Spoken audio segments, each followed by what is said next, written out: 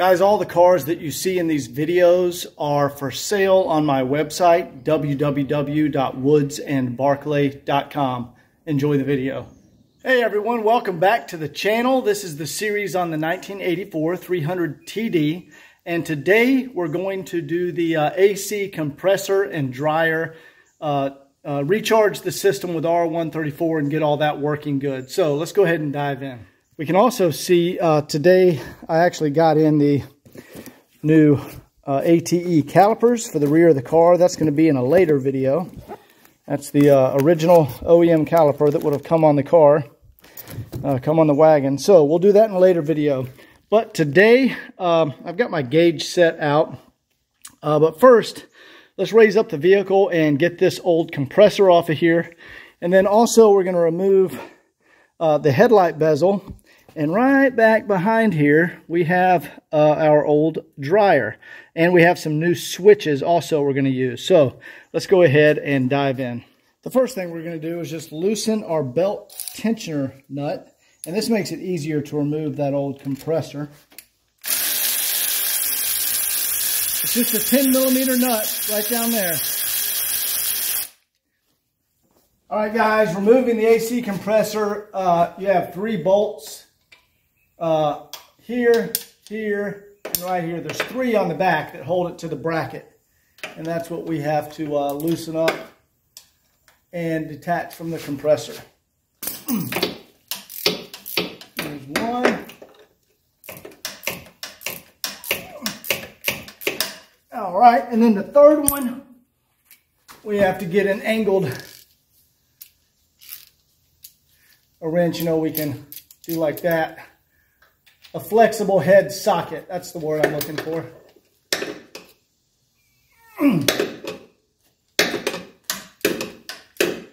Okay. Now we want to detach the manifold. I think that's a 15 or 16mm. And then you have a bolt that goes through here. This is a support bracket. That's a 13mm. All right.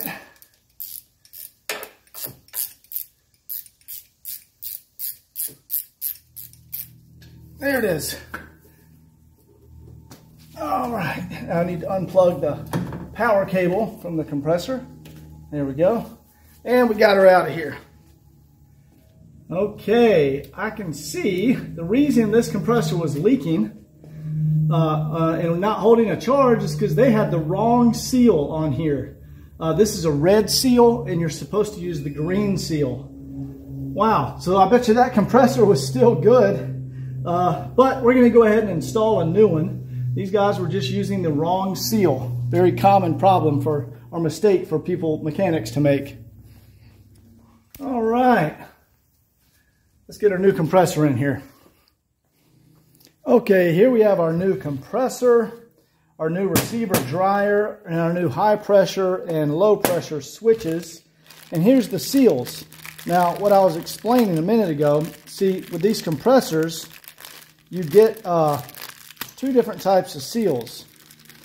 The green one and the red one.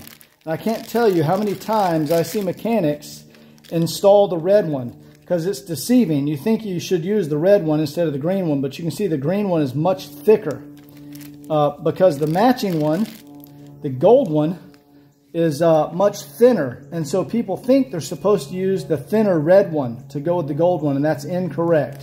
You just throw the red ones away. So we'll set these aside.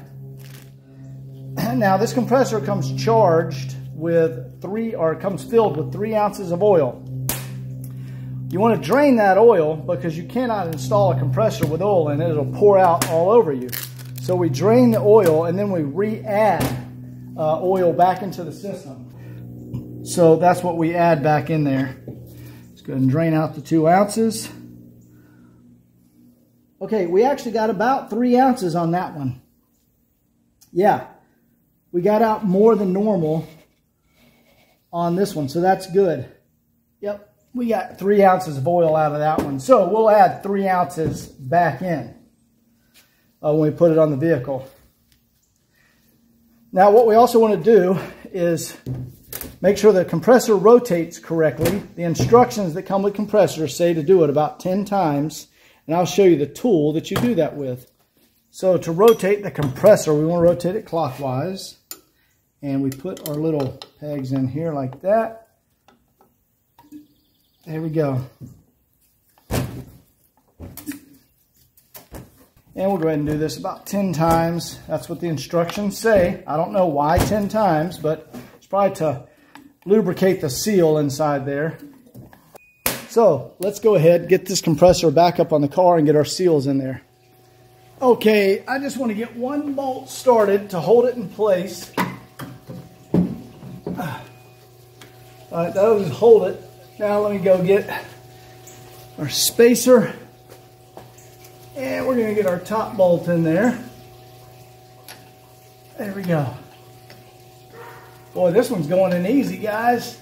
Normally it's a little bit more of a struggle than that. All right, we got that top one started. Guys, this is my lucky day.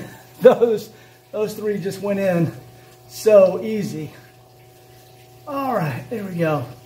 Now, we want to get our seals in there right here and then put our bolt through the back to hold our seals in there before we tighten everything down. The gold one and the green one. Now the green one you can slip over the end relatively easy and it'll stay in place. The gold one likes to fall out a few times before you actually get the bolt in. So let's see if we can get this one in there. And we're going to snug it up later. Okay, that's good for now. Now we'll stick this bolt through the front. This is for our mounting bracket. There we go. That goes right there.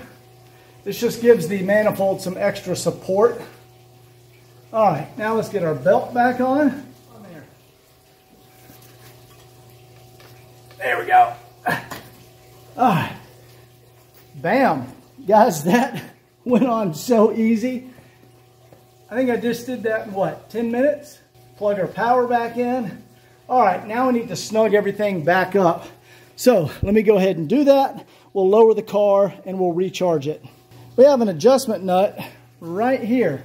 And it's very important that you get this tension on the belt tight enough or the compressors will make a lot of noise. It'll sound like marbles in a tin can.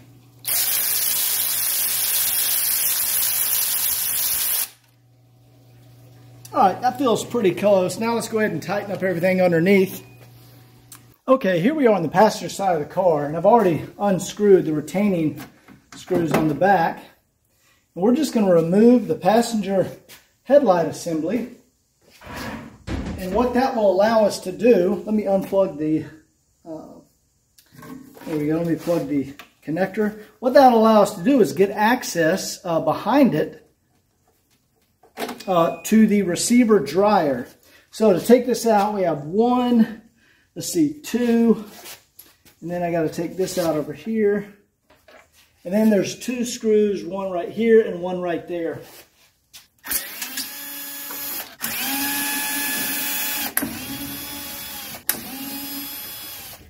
All right, we'll just set this aside. And there, guys, is our receiver dryer. All right, so first we want to do is unplug the, this is the, let's see, high pressure switch that kicks on the fan in the front of the car. We'll undo that. All right, and then this is the low pressure switch here. We'll undo that. Okay, now we can go ahead and get a wrench on our fittings to loosen our fittings and then screw out the receiver dryer. There we go, we got that one.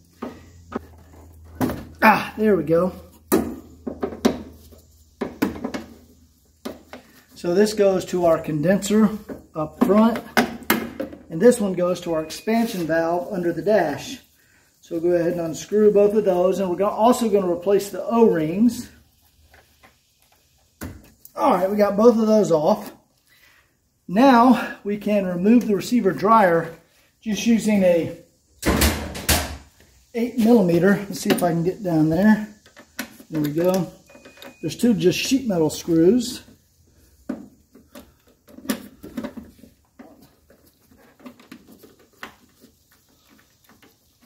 go. And now we can pull out our old receiver dryer. All right, here's the oil I'm going to put back in the system. Let me set that aside there.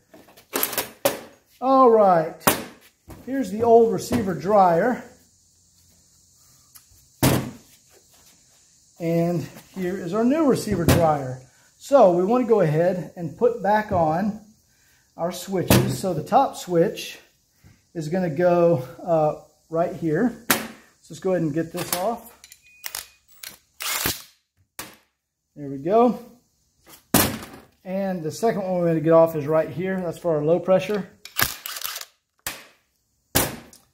And I'm going to put a little compressor oil right on the O-ring. There we go. And we'll put that guy right back in here.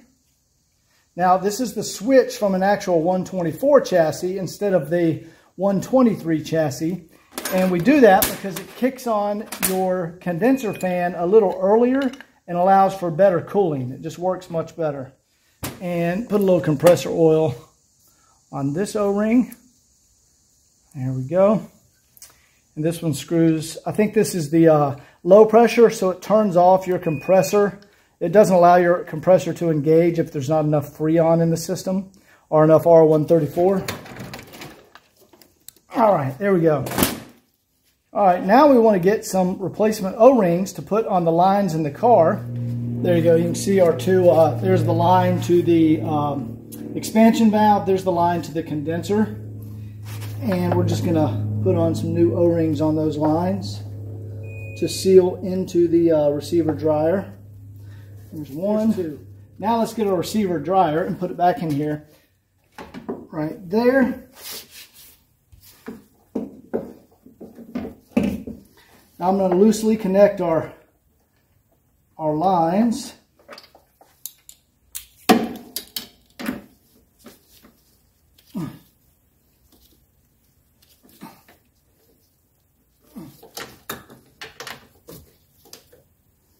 All right, good.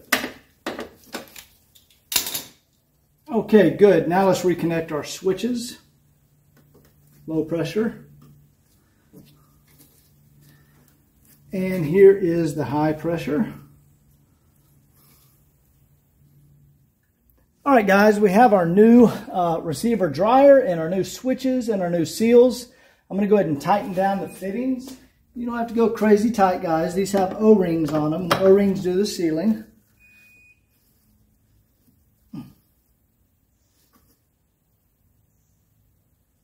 There we go.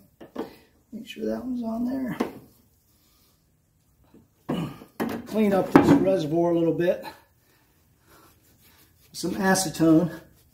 Acetone will take all that gunk off of there.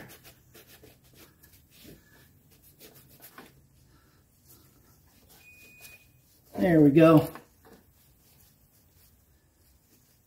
Much better.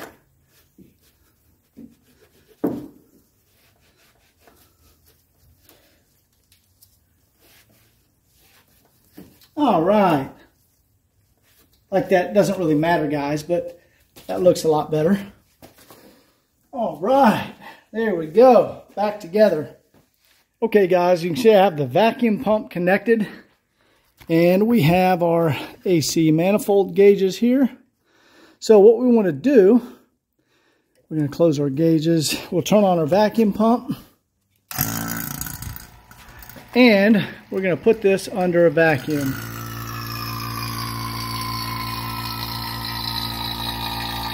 All right. And we're going to draw this down to -30 inches of mercury. You see it slowly moving down there. We're going to suck all the air out of the system, and then we're going to seal this back up and let it sit for several hours. We're actually going to run it about 45 minutes to make sure there's no more moisture in the system from where we opened it up. And then we're going to put it under vacuum and let it sit for several hours and come back and check it to see if we have any leaks. If there's no leaks, the vacuum is going to hold.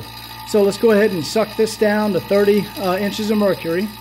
Okay, we've been running for a while now, and it looks like we're going to get down to like, I don't know, it's like -28, 29. It's just shy Oh, let's see, there you go, just shy of the negative 30 inches of mercury mark. Okay, here we are several hours later, and we can see, yeah, right there. I'm not sure, it's hard to get an angle so you guys can see what the gauge reads, because it looks a little different where I hold the camera, but we are right there where we left it, and there is no vacuum leak. So that's good. Let's go ahead and get this thing charged up. Okay guys, I'm going to show you a little trick. I have the high side plugged in, and now remember there's a vacuum on the system. So with the car off, I went ahead and plugged in some refrigerant, and that vacuum is going to suck in the refrigerant into the system. So we're going to add a little refrigerant this way. This will drain this can out, and then we'll put a little oil in and let the vacuum suck it all in there. And then that will prevent that compressor from running without oil and without Freon when we crank it up the first time. Now, guys, it's also very important that you never have a can connected to the high side when you crank your car. That pressure, several hundred PSI, will make that can explode. So do not ever do this with the car running. Okay, what we're going to do now is inject some of our oil through here. Again, using the vacuum. And we're just going to inject that oil into the high side. And we'll put 2 ounces in here before we fire up the compressor. There we go. See the Freon is coming out, so that's purged. Now we want to crank the car and put the AC on max, and then open up our valve. All right.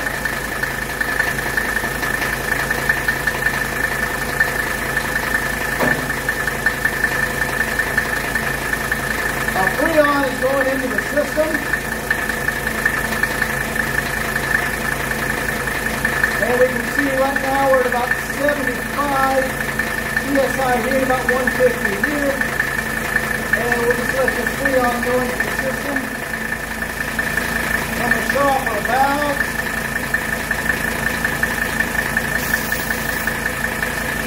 There's 2 cans, and now I'm going to put in the rest of our oil. There we go. We're just going to push in another ounce, and there we go. Our refrigerant is going in. All right, you heard our auxiliary fan just kick on. That means our pressure switch is working correctly. And our Freon is going in the system. So our AC should be very cold at this point. We'll go test it in a second.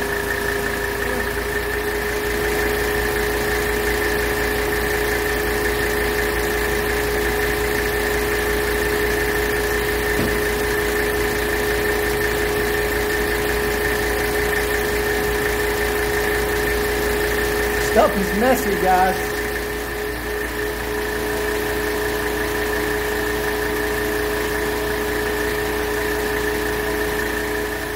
All right, I'm going to go check our vents real quick, see what the temperature is. Oh yeah, ice cold. That AC is charged. All right, awesome. Let's go ahead and finish injecting our oil here and wrap this up. All right, got our thermometers in here. You can see our temp is dropping and AC is blowing ice cold. Very nice. And then I'm gonna get the car up in the air and get my black light, just go check around for any leaks, because we put some UV, I think it's called UV dye. It's the green dye, and it shows up under a black light. So mission accomplished. We'll check for leaks, make sure everything looks good, and we are done with the AC system. Now we just need to put our low pressure fitting back on here, and then I'll go under the car and put our high pressure fitting back on. All right, now I'm going to get some low-hanging fruit here. We got our new, these are the flexible transmission cooler lines. See, the hard lines run right up here, and then go to these flexible lines that run into the radiator. And I went ahead and I've got those in. So I want to go ahead and change these. And guys, this is very easy to do. There we go. Use a line wrench on there. And let's see if we can get this off. There we go. Crack that side loose. Now we don't want to completely undo it because transmission fluid will come out. We'll undo it when we have our other line ready to install. All right, let's just detach that one from the radiator. There we go. You see, these replacement lines are wrapped in this steel coil, so it protects that rubber hose. That's why I like to change these. Even though these originals weren't leaking, this will be some added, preventative maintenance. So let's go ahead and get that line out. All right, that's what's just pouring out of there. Now we'll get this one off. All right, now let's put our replacement on there. There we go. And up there. A little bit messy, guys, but that's okay. Let me get that one started. There we go. All right, we probably lost like, I don't know, half a cup. So we'll top off the transmission when we're done. Good thing is this transmission fluid is bright red. So I don't have to change that because that's fresh transmission fluid. Obviously the vehicle's already been serviced. All right, got one down. Go ahead and wipe it off up here. And we'll go do the other side. And that one is tight. All right, mission accomplished. Clean up under here a little bit. And I'll show you what we spilled. So there we go. We spilled about, I don't know, maybe half a cup, but look how bright red that is. That is brand new, fresh transmission fluid. And there's our old lines right there. And there is our nice new lines. Nice and protected with that braided cover. I just like to do that. All right, guys, I'm going to lower this car back down, and we'll look for any leaks up top on the AC system. We'll look for our dye with our black light, and then we'll be done with this video. So let me lower the car down. We have our new AC compressor, our new dryer, receiver dryer, our new high pressure switch, low pressure switch. We've put in our oil, compressor oil, and charged it with 3 cans of R134. And I've also changed those front flexible transmission lines. So stay tuned for the next video. We're going to be doing, probably knock this out in one video, the rear brakes and all of the zinc dichromate plating in the engine compartment. Hope you guys enjoyed it. See you next time.